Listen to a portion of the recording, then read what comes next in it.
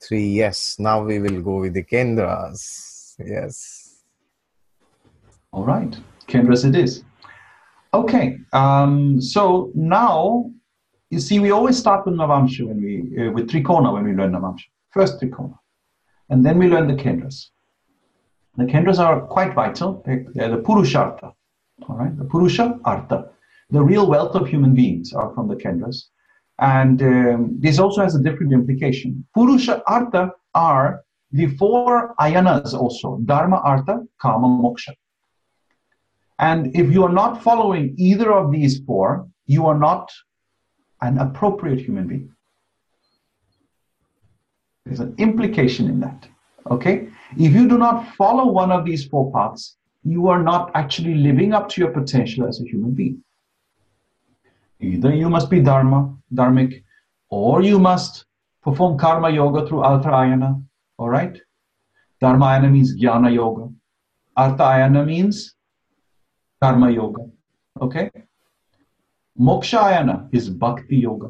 And in Kama Ayana, it is Raja Yoga. So if you're not following one of the 4 yogas, you're truly not living up to your potential as a human being. Okay? So I'm going to be nice to people and leave that aside for now. But actually you can see parts of this in the chart reading. So we'll start with Kendras and get the basics. So I'm going to give a simple principle first. The Kendra in Navamsha gives wealth. Okay? This has several connotations, and I'm going to explain a few of them. Planets in Kendra and Navamsha support wealth and benefit you. That's the first statement. Lords of the Kendra in the Navamsha can increase that wealth when well placed. Each Kendra gives a specific type of wealth and support depending on the Kendra. Now, here's a tricky thing. I'm going to make this easy now and just say, 4th house, don't consider as a good support for you unless there are benefits. Benefits in the 4th house, you mean? Yeah, in the Navamsha. Okay. That 4th house is not a normal Kendra house. He's not just saying, I'll give you happiness and make you happy. No, he's not like that. He first takes a big loop and he looks at that graha over there and your karma and says, Acha, I think you have done some sin over here. All right? And if he sees a small type of sin, then he says, because of that, I have to pay you back with some punishment. All right? And when that happens, it is truly devastating. A malefic in 4th is traumatic. Severe trauma. Because that 4th house is trying to make you absolutely clean and ready for moksha. Okay, interesting. So the least amount of what we call lack of innocence in the 4th house is going to punish you terribly. This is where your brain will stop working and your emotions are completely under control, are taking over. The 4th house in Navamsha. So this 4th house is very dangerous in charts. It is in fact also called the Kara Bhava. You heard the 64th Navamsha, Kara? So this is where it is coming from. And it's looking to see how innocent you are. Are you innocent? Are you innocent? Are you innocent? And it's one criteria to decide how innocent you are is how well have you treated women? How well have you treated children? How well have you treated all those who are weaker than you? Okay. Obviously, the measurement stick was done in the last life, was used in the last life, right? In this life, only stick is used. Last year life measurement, this life stick. Okay? So this one house, if they're benefics, congratulations. Okay. Good life. If they're malefics, this is tough. Very tough. Remedies are required. Yeah, so this difficulty, if suppose there are malefics, so you are taking all the malefics here or you are just leaving? All of them. Okay. Yeah, So unfortunately. Suppose some planet is there like Saturn or Rahu. Okay. So in the dasha, the suffering comes, or in general, it is always appearing? It is not permanent. It happens at a specific period of time. The problem is when it's an event and when it happens, it leaves an imprint on the mind and that imprint stays. The memory of that stays. And it's usually emotional trauma. Okay? Okay. Yes. Which types we have to unearth, but it is always some type of emotional trauma. I have examples, so we'll talk about that. The other Kendras are much nicer to you. All right? Okay, thankfully. The other three others, they are very nice. They say, oh, Lagna, I will give you gyan. 10th house, I'll give you money. 7th house, I'll give you what you're desiring. Okay? Hmm. I'll give you those desires. Okay? You hope they're good desires, but it'll give you. All right? Karma. Yes. Now, this has, like I said, several uses, several connotations. This is not one-sided. We have different approaches. So I'm going to show you a few of them now. Professional direction.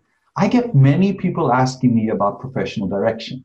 And these four Kendra can be very useful to see that direction. All right? And what I want to do in this is not tell you which job to do, but it can tell you within your line of work. Let's say you have a specialization, right? We can go one step further and say, okay, within that line, what exactly should you be doing? All right? For example, I'm going to show you how to be more successful as an astrologer in a minute. All right? So professional direction. Depending on which of the four Kendra are strongest in Navamsha, that is your best line within your profession. This does not define the profession itself. All right? You must first figure out, oh, I want to do this as a job. And then we'll figure out what to do within that job. And so here are the results. First house, sharing information is the general statement. Sharing information, okay, Jnana Yoga, Dharma Yoga. This implies teaching, training, informing people, and leading people. There's a sutra which says, if all the grahas aspect Navamsha Lagna, you're a king.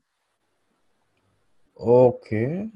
Yeah, especially if they're in the Navamsha Lagna, absolute king. All means all the planets. Yes. Now, there's a reason for that. You don't need all. Don't worry.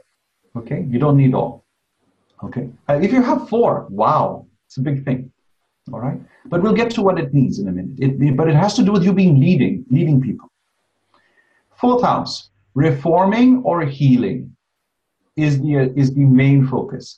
Remember, I said fourth house can be tough. You need to be innocent over there. Right? Your innocence is tested over there, or rather is measured. And what's happening here is that when you have planets over there, they support you in reforming and healing other people. Okay? This can mean handling patients, like a doctor, curing people of disease. It can be handling clients, all right? Some individual client, they come with a problem, you solve the problem.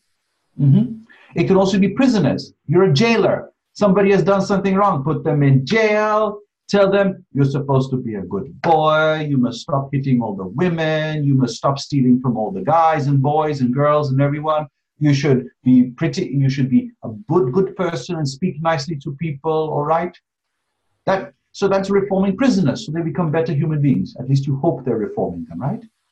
So that is what's going on in the fourth house. So if you have a fourth house strong, what do you think you should do as an astrologer? Consultations, remedies. Okay, fantastic. Yeah. Seventh house, entertainment and research. So the essence why research is because you are telling people something which may not be useful information. Okay? May not be. They didn't come to you with a problem. You told them they have a problem. Oh, yeah. You told them this is what you need. You told them this is something you should be attentive of. But you're not necessarily teaching them because you are not educated. Lagna is educated. Okay. Seventh is you're informing the public.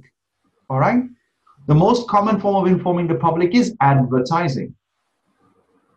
So advertising, statistical work, what if your seventh house is strongest and you're an astrologer? YouTube guru. Okay. Yes. Okay. Because entertainment has become important. It must not only be knowledge, it must also be entertaining. All right. You suddenly have to think about, oh, how do I look on camera? Did I use the right camera? Am I using the right microphone? Am I using some nice images? Am I making sure things are beautiful? All right. Okay. So when you say that we study this, so suppose they have an exalted planet or a benefic is also good. But what if an exalted malefic is sitting there? should use that to your advantage. Okay? It Okay. just means you have to use it in a more malefic way. And then we see which malefic can use that. Okay? Okay. Yes. Like let's say there's exalted Mars in seventh house. All right. You have to be very technical. Technique, technique, technique, technique, technique, technique, technique. Show boundaries, clear boundaries, make a whole system. All right. Mars likes to worship God. There should be some God pujas, homas, things like that. All right. Fire. Saturn exalted in seventh house in Navamsha. Oh, there has to be party.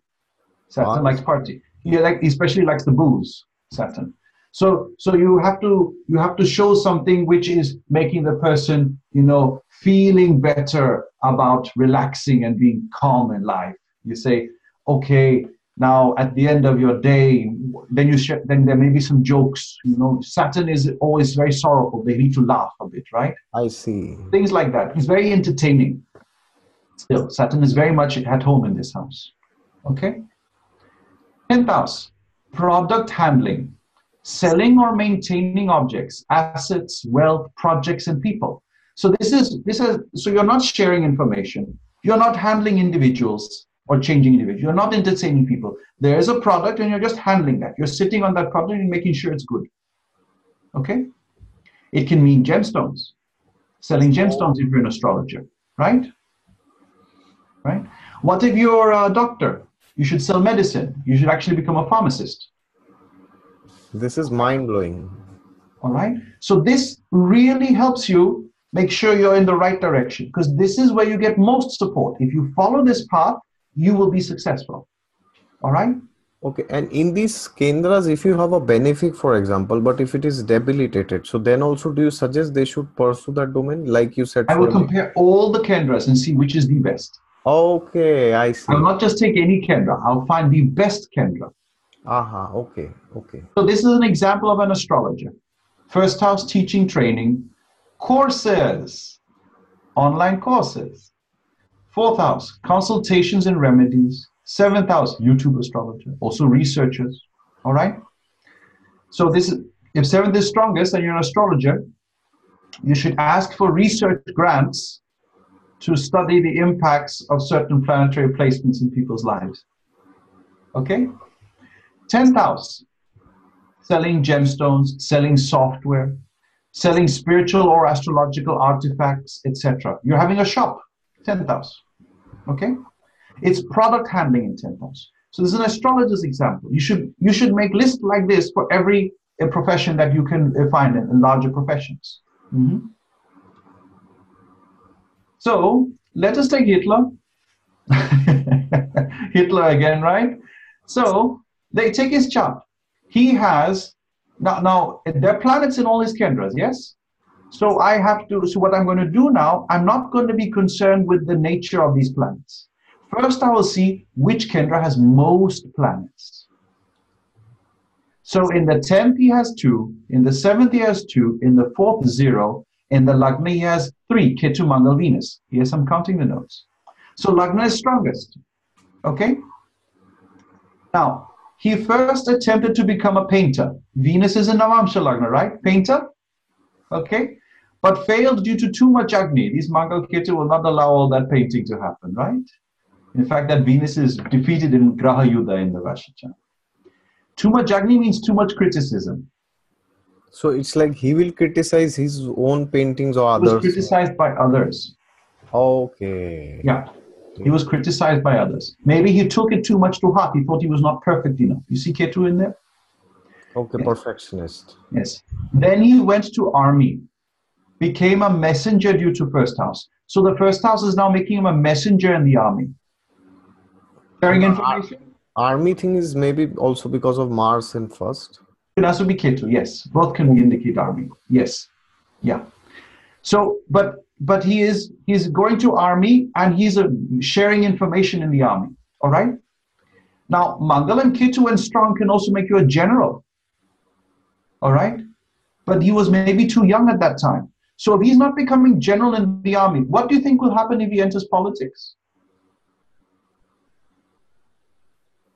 So this person can become the head of state because of that. All right. Very powerful Lagna. Leaders are born. All right. Now, how many planets are having yoga with the Lagna? 3 planets in Lagna. Jupiter and Moon are not. Rahu, Mercury, they're having Graha Drishti. This is not very permanent. This is temporary.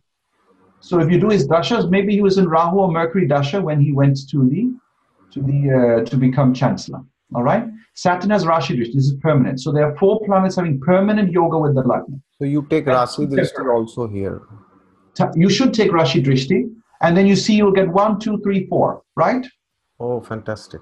And that's 4. Now, how many grahas are there? 9. So that's just less than 50%. So then you add Graha Drishti. So when he has Rahu Drishti, it is 5 out of 9. It's more than 50% now. Then this person is very strong. As soon as the dasha ends, out. Okay. Yeah. Here, Mercury is also having Graha Drishti, right? Yes, so I have to wait for Mercury dasha. But you cannot have both dashas at the same time, right? Okay, okay. Graha Drishti is only for the dasha. Okay, so, okay, got it, got it. I think he was chancellor in Rahu Mahadasha. Oh my God. Yes. Oh, right. Yes. Now, even if he becomes chancellor, politics, he will get it through force, Mars, right? Lots and lots of force. Yeah. So now you get what is his strongest part of his chart. I don't think what he did was right. I wouldn't support it, but I see why he had the potential to do it, right? And I see Mars and Venus joined. Be careful. Whenever Mars and Venus joined, it's like one huge Gandanta yoga happening. Death is going to be over there. Okay? Small hint that will come up later on. 12th Lord in Navamsha is where you die. Oh my God. 12th Lord Venus here, he will die because of Venus. Okay. In fact, the day he died and committed suicide, he got married. He married and committed suicide. So when the 12th Lord gets activated, that's it. Yeah. Yes. Okay. In Navamsha, it's like this. All right. And how would you place this Rahu Mercury in the 7th house? Why are you asking? You think he's homosexual? No, I mean, I'm also seeing Jupiter and Moon in the 10th. I was trying to relate it with the other wells. earlier slides. Yes. So suppose these 3 were not in the Lagna, suppose, then I think the 10th house would be the strongest. Suppose I'm just trying. So let us say he said he wanted to be a painter and his 10th house was strongest. I would say he's not supposed to paint his own pictures. He's supposed to sell other people's paintings. Oh, fantastic. But don't worry about that. You can also paint 1 or 2 things and then sell them for the rest of your life. Okay. Yeah, there are many painters who do like that. That's the 10th house strong. Okay? After they do 1 or 2 things and they put all the energy into that, then after it's just product handling. Okay? Sell, maintain, sell, maintain. All right? Yeah, and there are many astrologers also who have that. I mean, they have their courses online and then they put. Yes, they do. They do, exactly. That's the 10th house again. It's just product handling. You do something once and you just keep maintaining that product. I see. Right? 7th house, that's entertainment. Okay? So they're earning from advertising, making ads, keeping on publicity, going into the media, appearing on talk shows and things like that. That is the 7th house. All right? Yeah, and one last question I have here is like you said, wherever regarding the 12th Lord, you said that can activate those like death-like scenarios. So suppose somebody is having Vrishtik Navamsha. So then if they get married, what can happen? Like some scenario like that can happen, or how do you see? If Vrishika Navamsha gets married, there will be some problems which arise. Yes. Because 12th Lord will have some issues. It doesn't mean they'll have bad marriage. The 7th house is also lorded by Venus. Okay? Yes. But they will be met with some concerns about their health or their welfare. Some death-like incident can happen, all right, when they get married. This is expected for them, all right? So these are the people who, when they're getting married, maybe somebody is having a heart attack. Okay? Oh, okay. Sometimes that some family member dies and they have to postpone the marriage. That can also happen, yes. Okay. Yeah. And one more thing you said, Venus Mars has this Gandanta. So this is like valid only if in trines or kendras or anywhere. Anywhere. Venus Mars yoga is Gandanta yoga. It's very tough yoga. You prefer it to be in even houses, second house, fourth house. Then it can give very high culture. But in odd houses like Lagna, 7th, 3rd, 11th, it can be quite terrible, very devastating. All right? I mean, that person can be in charge of killing others, or he kills himself, or anything like this, you mean? There's no guarantee of killing here. Gandanta yoga just means devastation. All right? It Okay. means that either the Agni is too high or the Jala is too high. So it's never working properly. And when the Agni is too high, we get worried. And that's why I said odd houses, like 3rd, 7th, 11th, and whatnot. Oh, Distinctly in 3rd and 7th, 11th in Navamsha, it means high sexuality, high okay. libido, very, very high libido. The person will have affairs, many affairs. Okay? So Yeah, they I've need to seen. figure out how to control it. Yeah, I have seen, even if Venus is in the Kama house, Kama Trikon 3711 in Navamsha, I have seen people having many affairs. Even in Russia, it causes Bahastri Yoga. Okay. Again, you need to confirm from Navamsha, either way. Exactly, exactly. What else is here? Aha, Schwarzenegger. So now here's some exceptions, all right? So if I told you Schwarzenegger's Navamsha, and then you would say, oh, but he's an actor, entertainer, bodybuilder. The 7th must be very strong in his chart. And then you see his chart and you see Lagna is very strong. What do you do? So, small thing. Atma Karaka can tilt the scales in this chart. 7th Lord is Mars, and Mars is Atma Karaka. So, this means the soul wants to do this, no matter what society says. All right? They want to do this. You cannot stop them in such a case. It's very hard to stop them. And then only when the Atma is happy, then the other houses will work. Okay? So it's possible that the weakest house is strongest, but only for a temporary period of time. All right? And then the other houses will work. So this is what's going on in his chart. Once he decided, okay, now he's taking a rest from the other things, then this Lagna became very strong, and he decided, all right, either I have to teach or I have to be a leader. All right? And so he chose leadership. Now, why does he choose leadership with this chart? Jupiter and Mercury are natural teachers, right? Okay? Now, this is in Libra sign. Sorry, Taurus' sign, Venus' sign. So that means there could be a strong focus on topics like what we call, we said Venus is the government servant, yes? Venus is government servant. So it's possible the person might enter some work which has to do with government. Okay? And I wouldn't decide from the planets here, but I do know that because it's Mercury and Jupiter, there's a lot of focus on sharing information, teaching people, directing people. Somehow this has become a very important focal point of even his political career. All right? So like that, we will judge. There are hints here. Amatya Karaka's Mercury. Amatya wants to be a minister. All right? There are hints in the chart. Okay, let's see the next slide. I think this covers this section. Let's see. Yes. Now this is a new topic. Yeah, I think we can do this in the next. All right, so stay tuned for this topic. Okay, thank you.